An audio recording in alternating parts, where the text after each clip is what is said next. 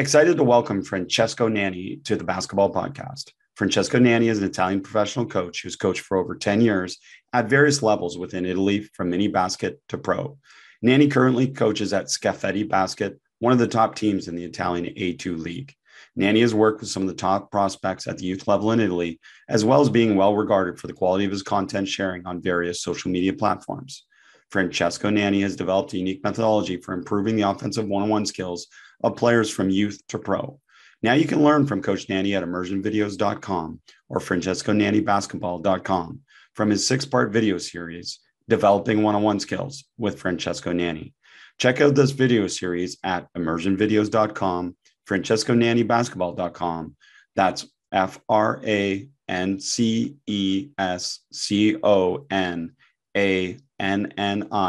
basketball.com, francesconannibasketball.com. Coach Nanni, welcome to the podcast. Welcome, Chris. It's a pleasure to be here. I'm a huge listener of the podcast, and it's really an honor to be here. Well, it's been wonderful to get to know you. We've developed an online relationship, and isn't that part of the blessing of all this? That through all your sharing and all your interactions online, you've developed an online following and online friendships as well, eh? Yeah, it's really huge what's been happening all around the world, especially during COVID. It was such a huge source of interest, of knowledge, of connecting, of getting to know better people. And it was a pleasure to meet everybody on live face-to-face after the pandemic.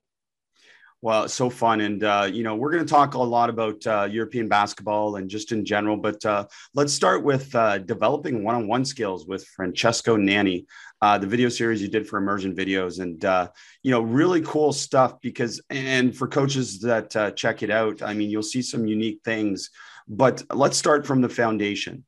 Why one-on-one is so important to you as a coach? I think that one-on-one is very important for many reasons. If we speak about young kids, one-on-one is why they enter in the gym. One-on-one is why they can become more confident in their skill, and is the foundation of the game. I hear so many coaches obsess, and for some right reason at the young level, like, oh, my under 15 teams passes the ball a lot. We score only assisted basket. We practice every time without dribbling the ball. And while I can understand that, and I was like that like 10 years ago, 8 years ago, now I think that people need to be able to develop one-on-one skills, and that our goal, especially at the younger level, should not to have like the team that play the cutest, let's say basketball, or like the San Antonio Spurs beautiful game, but we need to develop players who are able to problem solve on the fly. And obviously like passing the ball is a component of that, but to be able to create an advantage for yourself or to maintain an advantage that somebody else has built with quick decision, we include like the use of dribble, attacking closeout is crucial. It is crucial. And, you demonstrate throughout the video this, and least people don't think passing is a part of it, but passing is a part. And there's a whole video on one-on-one passing and talking about developing passing within one-on-one context. Can you talk about that and explain that, how that fits in?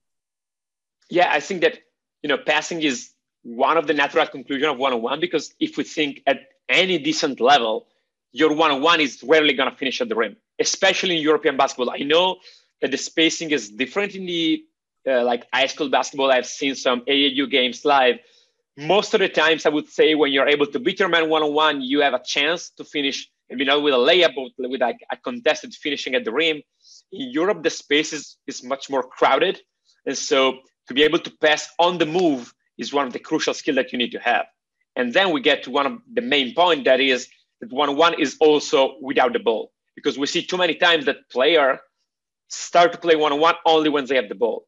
While I was speaking the other day with somebody that has done your podcast, Ross McNace, another great player development coach and just a coach in general, and we were speaking about pre-catch decision. So how many times you see what we call like a road runner catch, a stampede catch, where you're able to make a decision while the ball is flying to you, and you're actually starting to move before you catch the ball. And this is crucial, especially for maybe less athletic player, where you don't have the burst, the first step of a James Harden, of a Kyrie Irving. You need to be able to build as much advantage as possible before the catch. Yeah, and it connects with perception and decision prior to skill execution, and this concept of basically, if you're making the decision after you've already caught the ball, then it's too late in the modern game, isn't it? Absolutely. Again, you lose the advantage. This is something that this terminology, is crucial for Italian coaches. You've had Messina on your podcast. You have listened to many Italian coaches speak. We always speak about creating an advantage, maintain it, and finalize it, simply score a basket. And what I think is crucial is that we see a lot of time at any level, even the highest level, players will get the ball and there's a closeout happening and they stop the ball and then maybe play a jab step or they do something in a static way. While if you're able to attack that closeout, and it doesn't mean attack by driving, by making the next pass you can make a shot fake to make the defender come even closer to you, but you need to do something with that space that you've created as an advantage, because if you simply stop and wait, then it's harder. Maybe you're going to be able to score in the end, but you create an harder situation for yourself. Yeah, it's great stuff. And it's not the one-on-one of the olden days, right? Where we're playing check the ball and play one-on-one, right? Yeah. So explain to coaches, because I know they've heard it from us and from you a lot. What is a dynamic start and why are dynamic starts so important to developing one-on-one skills? So I think there are two reasons. The first reason, let's say the more strategic reason, is that we want to have as much dynamic start as possible in the game. We want to catch the ball on the move. It's easier to score. It's easier to generate an advantage. But I think there's a second reason that is crucial for the young players, and that it makes it so much easier for even under 12 players, under 13 players to have success and to have fun when they practice. Because if you make an under 13 player play a static one-on-one, okay, check the ball and then we score, they're never going to score. Maybe they're going to be, their rate of success is going to be probably 20, 30%. It depends on the level, obviously. But if we're speaking about same level players, they're not going to be able to score. They're going to see many dribbles, many useless dribbles. While if you play in a dynamic start, everybody can feel more confident. Everybody can really put the skills that they need to use in the game at a test.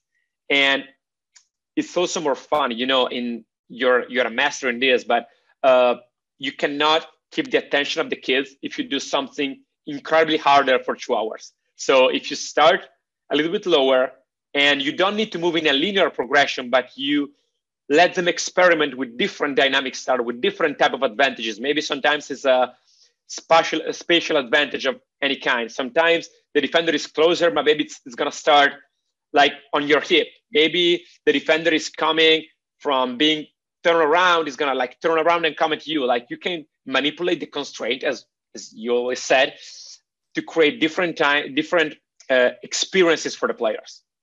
Well, and it's not just an offensive experience, it's a defensive experience as well, isn't it? And that's what's really valuable about one-on-one is that there's two-way teaching opportunities and two-way learning opportunities. And you can give the advantage to the defense as much as you can give it to the offense to shape learning. Can you talk about the defensive component of one-on-one and the value of that? Yeah, I think so. The first time you introduce guided defense, especially for a group of kids that maybe have never been coached in this game-based approach, let's say, is that you spend most of the time correcting the defense.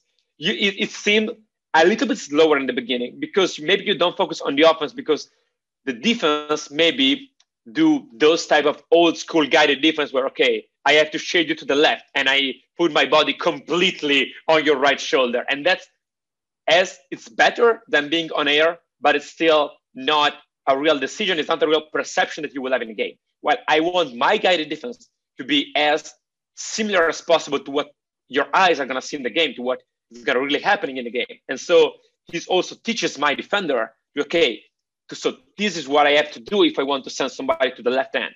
This is what I have to do if I want to send somebody to the left hand, but maybe immediately cut him off on the first dribble, maybe swipe for the ball to try to get a steal. And after you do this in the first couple of practices, after the kids really understand what you want from them, then every guided defense drill exercise, most of the games is going to come so much better. I was using guided defense with under 8 player, simply doing a layup with somebody on your side, with somebody touching your shoulder, and you can really raise the level of the task really, really slowly. And one of the fun part of doing this is that as for the experience of many coaches, you don't have 12 players at the same level. You have players which 3 great players for your level, then average, then maybe 2 or 3 bad players. And by doing guided defense, you can put them together. Obviously, sometimes they're going to try to mix them up to create new connection, but you can at the same time at different level for the same small sided games, because the level of the drill is going to be determined by the level of your competition. So, and I would take it a step even farther than that. And I know you agree with this. It's useless to do an on-air layup. A 1-on-0 layup is basically useless. And the main reason is not the biomechanical skill. It's the perception. Before I even look at the target to shoot the layup, I first have to perceive where my defender is, where other defenders are. And that perception process gets completely removed if we do the on-air layup, doesn't it? I agree completely. I think that for every, and I'm a huge fan, a huge teacher of mini basket also. Even the youngest kid have to do everything with perception and action. It should not be always like a defender, but it can be other teammates moving around trying to score a layup. And you have to find your window to go and score a layup around them if you don't want to put the defender too early. Maybe is you are dribbling around instead of doing like stationary ball handling, and you have to escape from somebody, like any variation of tag. Maybe you have to do anything that you do. It can be dribbling, passing, shooting. It can have a perception action coupling, because that is really like the amount of time that we can spend more on tasks doing that. It's huge. It's huge. And, at all levels of basketball. So take us to the next level then, of layering a one-on-one with constraints or differential learning, because you use this for professional players too. This is not just mini basket. So talk to us about some of the loads and some of the constraints that you can put on to make it, again, more realistic, better for transfer to the game. So first of all, when we put it with professional player, we try to use as much real situation of our game as possible. So it's not going to be, okay, you are on the wing and the defender is over here. We want to help them create in their mind the situation that's going to happen in the game. And I know that NBA staff has... Can I stop you right there? Just what you just said. Because I can tell you this also, the tradition of playing one-on-one off the dead top, and you already said the wing. How many times do we play one-on-one in a place where a player doesn't actually ever catch the ball or play from? Yeah. So and I love that one other thing is that I get so angry with myself sometimes. We spend so few time to teaching what happened in the corners. And it's so crucial. Like you see player stepping out with a foot. You see players missing layup because they're not used to make layup from that angle. How can they use their body when they drive baseline to use their body to create space to go to the middle? Like these are little things that I practice in the corners a lot. My players know it. It's crazy. That's great. Sorry, continue on. No, it's good. So we try to help our players to see, okay, so the ball is going away in the pick and roll. So we have to imagine your defender moving here. And so if the defender is tagging in a little bit lower below you, you can have like a road runner catch. If the defender is going up, you maybe have the space to back cut, but you're going to be able to receive the pass standing here. You don't we try to create a scenario in his mind, and then we play from there. And it can be like a spot up situation, but we also play a lot of situational one-on-one. So basically it's going to be coming up from the corner, playing an end off. We play a lot of 2v1 situation. For example, one of the drills that I use the most is 2v1, where you have the screener and you have the ball handler. The screener has to be set. So you have to create separation and try to get to the ball screen. That's already a huge goal for ball handling. You see, it's not static. You have somebody that's really pressing on you. And the constraint that we add usually, and that obviously can change, is that if you reject, you are free to go at the rim. We want to emphasize the reject. If you go over the screen and the defender goes over the screen, you cannot go at the rim. We imagine that it's going to be some sort of drop coverage of body in front of you. So you can either try to have the space to create a pull-up jumper, you can snake, you can keep on the back and create separation with a side dribble. And if the defense goes under one time, you have only one chance to play a re-screen, and it's the same read. You can reject after the under. You can go, the defense goes over, you have the same option as before. And what you see is that you can develop how to use the dribble. You can develop how to create separation for the pull-up jumper. And obviously, you don't practice everything in this drill. You don't practice the passing component of the pick and roll. That's going to come after. But I think that to isolate one-on-one in situations that are going to be useful for the players, like end off. Okay, it's the same, but now we have less dribble because it's going to be more realistic in the game. And when I say less dribble is not the usual, like, okay, you only have 2 dribbles to play now, but it's more a constraint on the time that they're going to be able to spend in the action.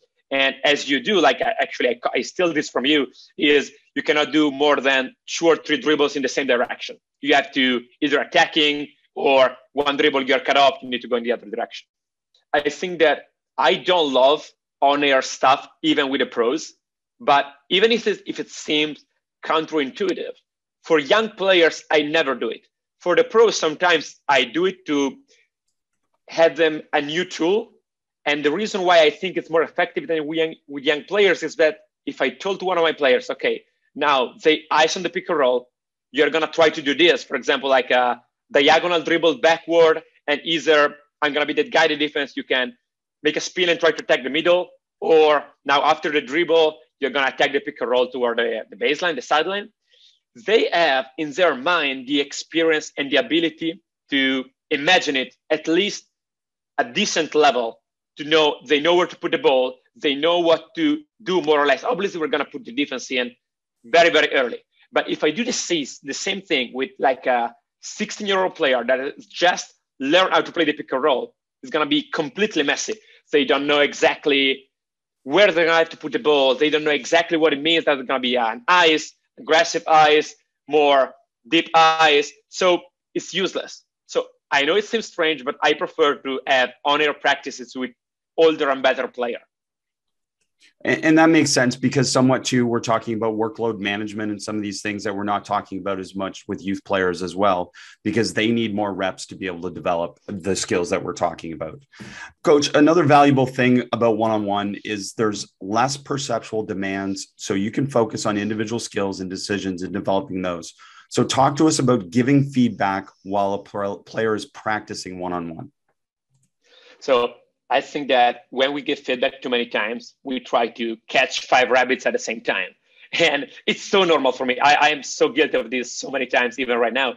But let's say that we are focusing on the pre-catch decision. So you have space to attack in front of you, maybe to make a back cut, maybe to shoot immediately. And then when we say this to the player, and as soon as the one-on-one start, he maybe try to attack in one direction, and during the counter move to the cutoff, he lose the ball. He may commit a turnover. And we're like, oh yeah, on the crossover, you should have, I don't know, the ball was too far away from your body. You need to make a behind the back over there, not a crossover in front. And we're actually not sticking to what our goal was. So the player is going to try to, as you mentioned, workload manager is going to try to think, okay, so the thing that I do before the catch is important, but it's also very important what I do after the catch. While it's hard, but we need to stick what our goal is. And even if the player is going to maybe miss a layup, miss like a decision on the second layer, we need to stick to what our primary goal is. And this doesn't mean, I want to be super clear on this for coaches, that you should ignore everything else. If we are making a small set of games, the player make the pre-catch decision right every time, but miss the layup 6 times in a row, maybe I can say, okay, maybe there's something wrong. Maybe the secondary defender that I had over there is too much for him, because I want him to be successful. I want him to have the gratification of making a basket. So maybe I will, make maybe the secondary defender is going to come in a little bit later, a little bit more passive, but I cannot go to him and tell him 5 different things. Maybe we say, okay, now the pre-catch is great. Now let's focus on the layup. You missed the last 5. Okay, now your goal is that.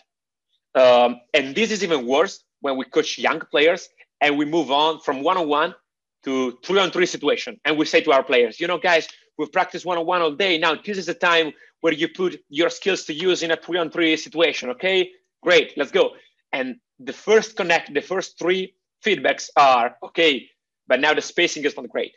And now you should have cut over there. You should have, you should have space in a different way. And while these are great feedback, great correction, we are actually losing the point. Like our players will immediately think at everything else, but not the one-on-one. So what I do, and I've actually learned this from A Coach's Guide to Teaching, the Doug Lemos book, is I have my phone with me and I use it only as like an audio recorder. It's better than taking notes because I'm so young. I pretend to be young. I'm not so young anymore. But it worked better for me to have like a small audio note for myself to say, okay, the spacing is not great. We need to be able, I don't know, to shift better when the ball is coming to us. Or maybe the spacing in front of the ball is great, but we're not adjusting our position from the weak side. Like everything, but especially if we're just started and if the one-on-one decision on the catch, on the counter move are great, I don't want to have them focus on something else. And this leads back to the first thing that we said, that with the youth is not as much about playing great basketball. And it's hard. We need to put our egos aside and know that sometimes we are doing the best thing for our players. Again, I'm not saying play randomly. I'm not saying do not care about spacing of the ball. There's a time where you should focus on that and not coaching the one-on-one catch, the one-on-one decision on the catch. But we need to be intentional in what we do. Maybe for you, today, the spacing is the most important thing. You're going to correct that 50 times, but you should do it only if that was your intention when you come into practice. You know, am I clear enough? I love it. Yeah, no, I love it. It's such an important concept to be able to share. And then the other part that goes with all of this, and that's what you see on the video, is that all of these one-on-ones connect back to the game, and they connect back as a dynamic start to, say, a small-sided game or to a 5-on-5, where you don't have to stay in one-on-one for these situations. You can take them into small-sided games and 5-on-5, can't you? Yeah, exactly. And once again, like I was trying, and in the videos there is my mic, so you can hear me saying I was trying to be as good as possible, keeping every connection to the one-on-one. So we have some great 3-on-3. The guys have never played together before. They were just together for 4 days at the camp, and they were playing 3-on-3 in a great way for me. We never play 5-on-5, I have to be honest, but on the 3-on-3, they were making decisions on the fly every time, making quick decisions, quick passes. And we insisted a lot, and this is something that for me is crucial in all of my youth teaching, that the first read that the player should have is that on the catch, they are neutral or they have an advantage. If they have an advantage, they should try to maintain it, and by attacking, by making an extra pass. Well, if they're neutral, this is when the fun can start in a way, meaning that this is where you as a coach, you can think what you want. Maybe at a lower level, you can say, okay, I want my player to be able to develop the ability to play one-on-one out of a neutral situation. So maybe with a skate dribble to try to generate a reaction. The use of the skate dribble for me is to try to turn a static situation into a dynamic one, try to generate a reaction. Or if you have maybe older kids, you can say, okay, if you're neutral, you play a get action. You go for an handoff with a closer teammate to you. You are going to try to pass and screen away somebody else. So once that distinction is clear, you can build it on it. So every time you catch with an advantage, you do this. Every time you're neutral, this is what you can do in our system. And it can be the same for everybody. Maybe at the older age, it can be different compared to the role, compared to the skills and the constraints of the individual player.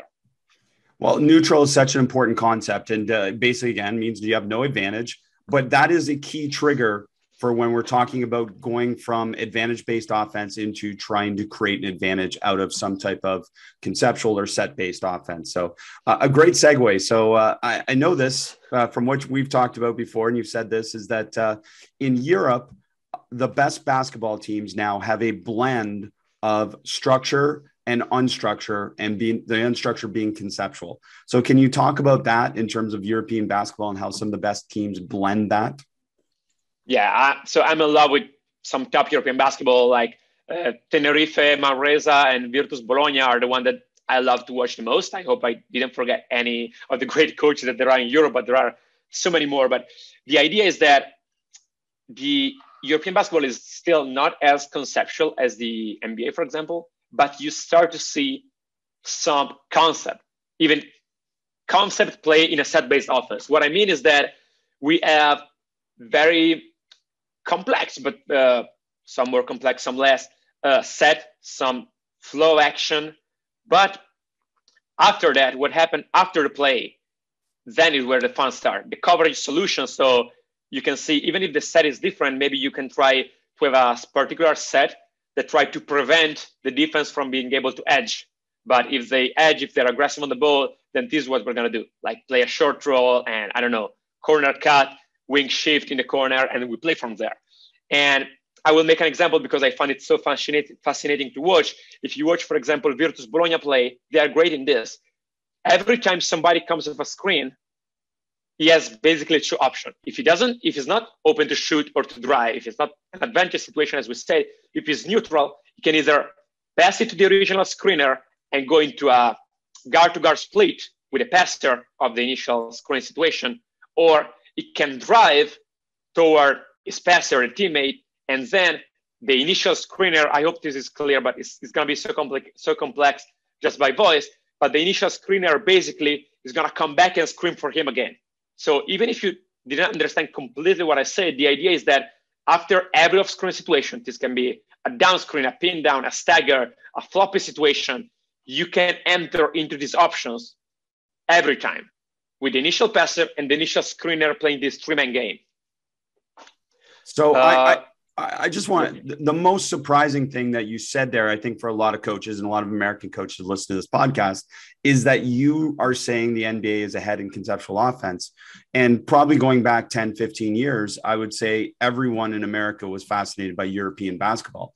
But it speaks to how the NBA has just evolved and changed and grown, hasn't it? Yeah, I'm a huge fan of the NBA basketball. I think the differences in rules and in the structure of the season itself should not be undervalued. For sure, there's a lot of difference. I'm not saying that like European teams are doing something wrong, but I think that for the amount of resources that the NBA team invested into analytics, into player development, into trying to find the edge, I think right now they are maybe not more advanced, but they are taking a different path than Europe. I think the NBA games look so much more different than it did 20 years ago, and not just in the type of shots that players are taking, but in how they get there. While the European basketball is still different than 20 years ago, very much different, but we still get to different shot in not the same way, but in a way that is more similar compared to what the NBA is doing. And one of the main reasons why I think analytics didn't catch up so much in Europe, so there are two main reasons. First of all, the NBA has so many great tools with the cameras and the ability to evaluate the shot quality of any given shot, of the expected field goal value. Like you can really be more objective when you speak about this. In Europe, you can't. You simply can't. You can have the feeling, okay, today we take so many good shots, we miss so many of them, but you're never gonna have some proof. At least I don't know if EuroLeague team honestly have that kind of structure at their disposal, but I actually don't think so. And the other thing is that when you listen to like the great NBA podcast in December, January, they're still saying, oh, it's still only 15, 20 games into the season. It's very hard. It's very early to take anything out of this number. For us, if you don't play maybe the Cup, if you don't play EuroLeague, if you're only watching a single league, 15, 20 games is the whole season. Like, and it's very hard. Maybe some player miss some games. Like your sample size is so much smaller, then I understand why it's harder for people to find out definitive data to change your basketball view due to that data. Well, and the other part that we've talked about on this podcast is just, again, there does tend to be a little bit more creativity and diversity of style in Europe, because you're dealing with imperfect rosters, imperfect resources. And also, you're getting fired in the first month if you're not doing something good in Europe, aren't you? So coaches tend to try things a little bit more, don't they? Yeah, I think the amount of pressure that there is to winning in the regular season, it's really hard to explain to somebody that's never lived a European season. Like you hear when like a former European professional player, like NBA, American professional player that has played in Europe, how he speaks about this environment. Not just the environment in sort of like the fans are crazy and we all see the images of Kevin Durant in Pireo watching the fan go crazy, but it's how much pressure you have to win. If you start a season 0-3, it's tough. It can be really tough for your job security, especially if it's the first season over there. And the second part is that the turnover player is so quick. You cannot have the same player for 2 more years. Maybe you're going to end up having him for 3 years, but you almost never know when you sign him. So this is one of the things that I don't love a lot about European basketball. And I love watching EuroLeague. Like, I want to be clear, I love watching EuroLeague basketball and like high-level European competition, is that you can see, for example, the development that Jaylen Brown took with the Celtics. Or you can see even younger player like Jordan Poole right now with the Warriors. Like, they have a path for him. They had a path from the first season and maybe had some bumpy times, but it's a clear path that you see. In Europe, it's harder. Like, and I'm not blaming it, I want to be clear, on coaches, on organization. It's simply the structure. Like, it's the competitive environment, the way the leagues are played, the way the financial system is about. It's not easy to create like a 5-year plan for a player. Well, and in fact, that's rare that a player is even with a team for 5 years, isn't it? Unless they came up through the youth program or something like that. So I would phrase it like this. I think it makes sense. One of the main reasons why it's hard to play fully conceptual, and why I think it's tricky for coaches to find the right way between a set-based offense and a conceptual offense, is that you need to be able to have a common ground between being aggressive in the first action and run your set. Because a lot of the best set in Europe are based on the idea that, okay, now you come up the first spin down, maybe you end off the ball with a point guard or what, and now you're going to take the flare. And what if a player come off the first spin down with a slight advantage? So everybody know that if he come off completely open, he's going to shoot it, he's going to try to drive it. If his player is dead, he's falling down. But it's the gray area over there. So what you could do if you have a little advantage, you want to explore it, like trying to drive inside, even if it maybe is gonna maybe harder to go into the next option of your set. And I think for coaches with so many things, it's not about what you actually coach. Every coach is gonna say to their player, oh, yes, for sure, you're free to attack if you're open. But it's what happened when you do it.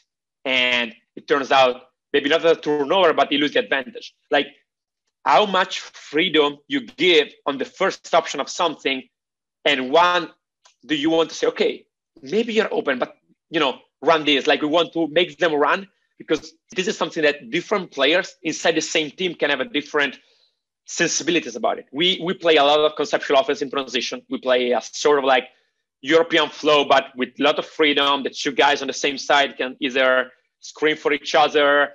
They can do a lot of different stuff.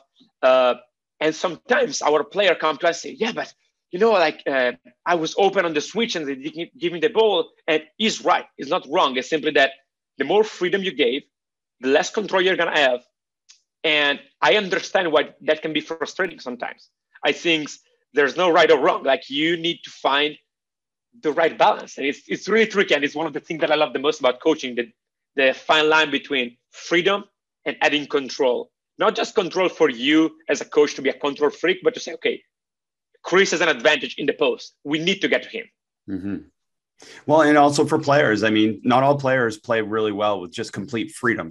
So a lot of them, the structure helps them as well. And, Doug Novak, who is now an assistant at Army, we've talked about that extensively, that the value of the structure can help players. And it's a gradual process even to give them freedom for some of them, because they're not used to it either, are they?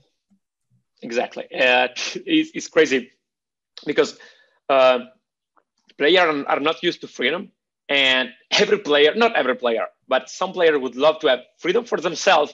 But when their teammate has freedom and basically they do a mistake, it's like, oh yeah, but you should have passed the ball to me. You should have, or not even that, like selfishly, but like, I think you should have gone and played the second side while he tried to drive and maybe it wasn't successful. Like, I think the way we deal with mistakes is crucial for coaches, but it's also crucial for coaches to create a safe culture of error with your own team. And that is never easy. But the way we address mistakes on the court, in the video room, in our practices, are really shaping the group. I think the coach has more power than you think in the way his team behave. I'm not going to say that like every time there's a bad culture, it depends on the coach. You have professional players, they're like 30-year-old players, they have their own personality, but a coach is a great conductor of that. It can be a great role model of positive behavior compared to facing mistakes, or bad behavior facing mistakes. Love that. Love that whole discussion. And to just bring it back to some of the European concepts that you've shared with me, I want to get into some of the unique things. You've shared some really unique things. And one of them that you shared this year is this nexting concept where you next the ball screen, but you shared this concept of nexting on off the ball screen situations. Can you just briefly describe that and share that? Because I think that was one of the coolest things that you shared with me this year. Yeah, I've seen it the first time against JC Carroll a few years ago with Real Madrid, and Barcelona was doing that. So basically, let's imagine that you are defending a floppy situation or like a pin down situation, and you're the defending of the passer. Maybe you're not too close to the ball, but you are actually like playing as a goalkeeper, trying to make the pass a little bit slower. And when the ball starts flying, again, the timing is crucial. You run together with the ball and you try to arrive with the ball, even if we all know that the ball is quicker than you. You try to arrive with the ball to the player and you try to be in front of him. And the position of your body, the body angle is crucial because you want to make it the pass back to the passer harder and slower. Because if the offense is able to do pass to the off-screener player, pass back to the passer, now the passer is completely open. And basically it's like a jump switch with two players. So I'm coming off the screen, I'm guarding him. I try to push him out as high as possible. And as soon as the ball is flying, I'm playing over his shoulder and going to the passer. You can do this as a two-man switch. You can also think about the rotation. So maybe now there's a third man rotating to the passer, and now the off-screen player defender is coming to the weak side completely. We have done some of that in the season, and we think it's one of those tactics that cannot be your main off-screen solution, but it can really, mess with the timing and with the set of a team for a short period of time. So I think that Europe is fascinating, and the playoff even more for this reason is that basketball is so tactic, and as you said, the roster are so imperfect, and you don't find like NBA players that are able to do anything against you. But you're able to see some tactics that maybe work only for 15 minutes, but are the right 15 minutes to win the game. So if you watch Bayern Monaco with Trinchieri against Barcelona, they were doing something like very extreme. They were switching everything, every off-screen situation, even with Mirotic, which is one of the best post-up players in Europe, and they were trying to switch it, to front it. And Barcelona, with one of the best roster in Europe, with one of the best coaches in Europe, they were still having a tough time solving it sometimes, and they were, alternating solutions. Sometimes they will switch everything, sometimes they won't. So the offense doesn't know what to expect exactly. And I think I love, and Nick Nurse spoke about that, like in Europe, you need to be creative. You need to find different ways. Okay, a box and one right now, like a zone that becomes a man after two passes, something like that. Well, and all that connects back to the importance of being able to play conceptual basketball and, the one-on-one situations and advantage-based basketball that you talk about. Because again, you very rarely in Europe can you just run your set perfectly against a team, right? Yeah. I want you to talk about this one, the nail help and the stunt. And you're just seeing some differences in variability within that. Yeah. So 5 years ago, I think somebody told me, because I was being an assistant with a team, with a professional team that was like icing everything on the side. And somebody came to me and said, like Obradovic, one of the greatest coaches in Europe, his defense sent everything to the middle. And I was like, what? Like he sent everything to the middle? Like it doesn't make sense. Like why you do that? And I started watching and I started to understand, obviously, like he had a complex defense for EuroLeague. So I'm oversimplifying now, but they were sent everything to the closest man, everything. And they were relying a lot on like stunt and recover instead of going into rotation from the weak side. And I was fascinated by this idea. I started speaking about it with other coaches. And some American coaches told me, I like it. I don't think it can work in the NBA because the space is so big. And because the level of players or shooters is so big, is so good, that you cannot do that in the NBA. And, this year it caught my eyes watching the playoff, like Boston is doing a lot of that. And is one of the best defenses in the NBA. They don't do it as much on pick and roll situation, as much as like ISO with the first pass guy helping a lot, but it's very, very similar in the end result, maybe not the situation that generates it. And I think that since this has been common in Europe for many years, teams in Europe are starting to come up with ideas to punish it. You see teams let's say that it's a pick and roll going to the side of two player, like a top pick and roll going to the side of two, and there's a lot of stunt, nail help. The most common situation that you see is either like a 45 cut with the corner lifting a little bit to create a passing window, or the corner cut with the wing shifting to the corner, to take away the stunt. And now in the NBA, that's a little bit harder to see, even though I have to say that the Bucks in round 2 are doing a good job of mixing in when Giannis is playing one-on-one, somebody that is a cut from the wing, somebody that is a cut from the corner. They are trying to mix in some cut and some more unpredictable spacing. And I want to add something to this because I think it's fascinating. Imagine that you're playing a pick and roll toward the side of two. So there's a stunt. So when should that player cut? One of my players asked me that when we were playing against a team that was stunning a lot. And I like buffer for a while. Like, when you should cut? Because I think that it depends what your goal is. If you want to prevent the help, you should start earlier. You should start before the ball is starting. You want to take away the help, and maybe you generate space for the pull-up jumper at the elbow or some other options. While if you want to punish the help, you have completely different timing. You have to start when your defender is already helping. And your philosophy on this as a coach can change. And it can change based on your players. It can change based on the game that you're playing, on your opponent. Like, it really, really nuanced discussion. It is a fascinating discussion, and it leads us into another topic, which I know you're passionate about. And we're going to get you to write a blog on this, because I love your thinking and your thought process on game prep, and particularly something around the tough decisions a coach has to make. And this is something that I always wrestled with too. And that's this kind of balance you have to find between doing something that you already do perfectly or you've worked on all year as a team versus coming up or using a tactic that might be the best solution against this specific opponent that you haven't worked on as much. And that's a real dilemma for a coach, isn't it? Yeah. And I think there's never a right answer. Like, when you win, you say, oh, this time I nailed it. And maybe you win, but not because of that decision. For sure, you didn't win. Game preparation is something that I think is undervalued, especially in Europe. I don't know how many American teams do it.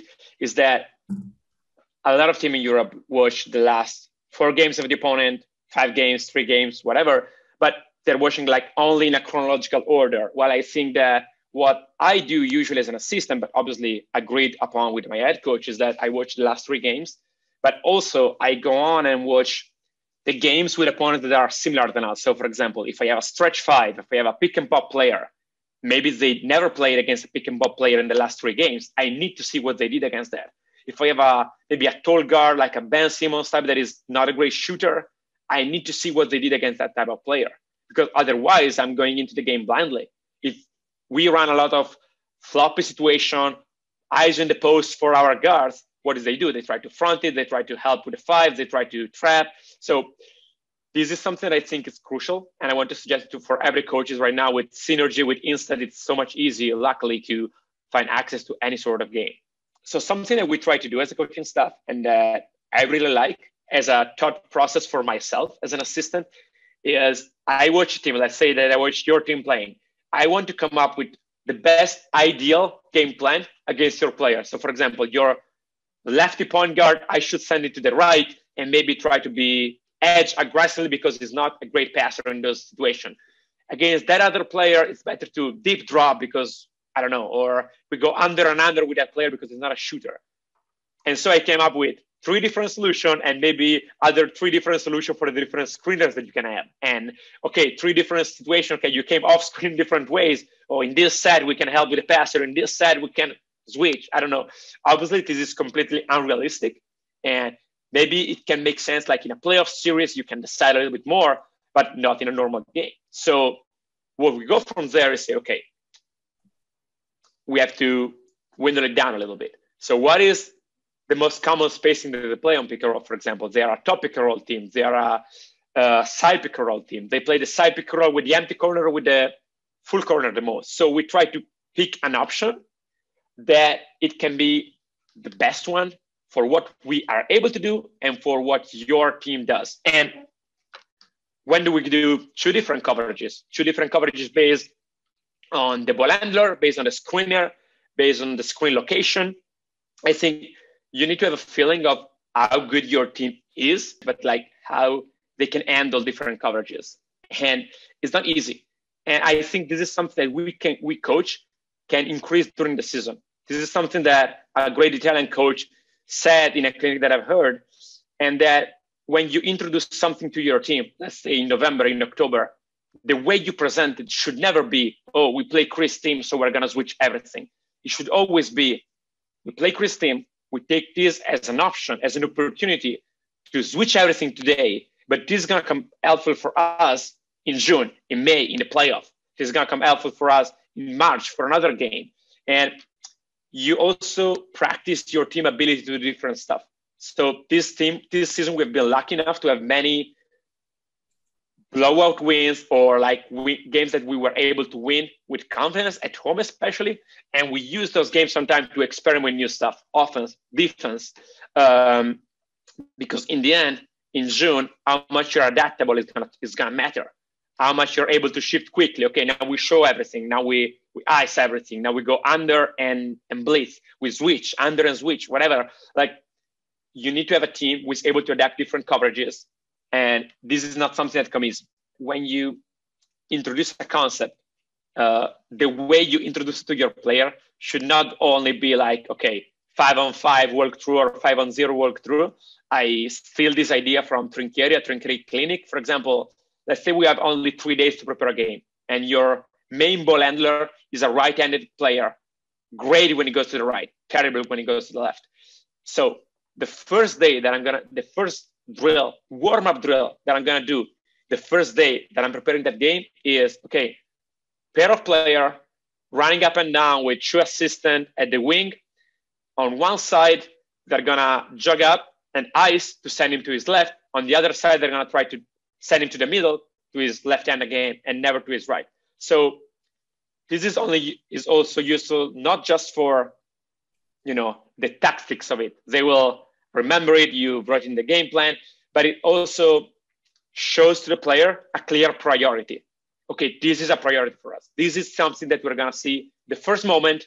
We're gonna practice it 2-on-2 in a live situation. We're gonna practice it 5-on-5 later. But I read this in the Culture Code, a great book by Coyle, that oftentimes the leader think that the employees have the priority clear, while a survey has revealed that like 3% of the employees knew exactly what the top priority were, where the manager said that it was going to be clear to everybody in like the 87, 86%, something like that. So you need to communicate the priorities for your game plan. Another use of the small-sided games that we have in practice is to simulate through some task constraint to some point system manipulation, something of the opponents that we don't have. So for example, let's say that the opponents have a great pick and pop 5, like a really threatening player from the outside, and we don't have that in our roster. What we have done many times this season is, okay, we want, for example, to make a late switch, or we think he is good, but we can make our high flat or recover. But if our 5 is going to shoot open and is going to score, it's going to be 5 points instead of 3. So we understand, because what's happening in practice is that we want to have competitive practices. We want to have player caring about the scrimmage. So if they know that their opponent 5 is not going to be a shooter, they're going to let him shoot. While if say, okay, now if he scores, it's going to be 5 points. Yeah, I want to win this game. They're going to have to close out and to play competitively. And it can be the same. You can have like a player with a great pull-up 2-point shooter at the elbow. Maybe our game plan is predicated on taking that away. If we take a pull-up jumper at the elbow, it's 3 points, like if it was a pull-up jumper from 3. So these are something that is also, again, a reinforcer for the players to understand what your priority are as a coach, because that is crucial. They have to understand from everything that you do what your priorities are for that particular game. And it all makes sense. And, easier said than done, of course. And then the other part it brings us to is that evaluation post-game and trying to remove our bias from the score. And I know you have some thoughts on that as well, and focusing on more of a process-based review of the game. Yeah. So this is crucial during the game and after the game. And I think we need to have clear in our mind if it's a pick your poison game, basketball. So did you actually took the shot that we wanted you to take and you were able to score it. Or we tried to execute our game plan and we were not able to execute it. Because these are completely different situations. And these require our adjustment and our addressing this with the team to be completely different. If we create a game plan that was predicated on you taking open threes with your big man because we didn't believe they were good shooters and they score in that game 56% against us, maybe it was a bad decision, or maybe simply was a good decision, but the variable that day was wrong. Like we had a bad luck, and it can happen. We could have maybe changed it on the fly, or maybe we should have stick with it until the end. Or our gameplay was predicated in taking away the paint, and your guard was scoring 25 points in the paint. So it's a completely different situation. Or maybe we won the game, and so we are home happy, we take a beer, and we say, oh, the gameplay was great. And then we go on and see that your best shooter took 10 threes uncontested, and he scored 1 of 10, and we won the game, and we believe that we played a good game, but we didn't. And I think for coaching staff, being able to evaluate what's going on, especially in close games, think about how much our mood changes if we won by 1 or if we lose by 1. And in the end, it's exactly the same game. And obviously, basketball is a high emotional game. I am the first one to advocate that the night of a game, if you have time, if you're not in a playoff situation, you can relax. Like you won, you lose, you go home, you relax, you can stay with your kids, you can hang out with your friends, with your girlfriend, whatever. But we need to try to be as objective as possible if we want to improve, as science-based, process-based as possible. Absolutely. You need to do that for sure. Coach, I mean, one of the curious questions I have for you, and you can talk about this. You referenced Ross McVain's, him coaching at Louisville last year, talking to someone about like yourself, who's got tons of professional experience and tons of creative ideas and studied the game. I'm curious, what is your perspective on what value you could bring to, say, an NCAA Division I program as someone who's coached in Europe? Let's remove recruiting. Obviously, that's the key to all NCAA basketball. But beyond recruiting, what's something like you could bring to a Division I program? So I think a pair of eyes that sees the game in a different lenses is crucial. And I will also reverse what you're saying. Like, I would love to have an assistant coach over here who's coming up from the high school basketball system, from the NCAA basketball system. I have actually a friend of mine who has watched a couple of our games. He's a college assistant, and he's been giving me like great feedback. Like, yeah, you should focus on that. And why you like, it's a different pair of eyes. I think like Europe has still, especially compared to the college game, some edges in the way we can run some set. There's a lot of margin to growth over there, and both in terms of player development, in terms of like being able to teach, to read on fly, to read while the ball is flying to you, but also in terms of like the strategic decision that we can play, the way we scout every game, as we said, game preparation. I think it's not because the European system is better, but because you have somebody that comes into your locker room with a completely different opinion. And maybe it's not going to be wrong. It's not going to be right every time for sure. In the beginning, it's going to try to adjust. Okay, I need to understand which kind of sports am I watching? What is the referee blowing? What's going on? But I think in the end, after just a few months, like the ability is going to be huge, and it's going to be also like a great connection for the players of that program to be able to come in Europe to play overseas basketball, because in the end, we know how few players come from college to play in the NBA, while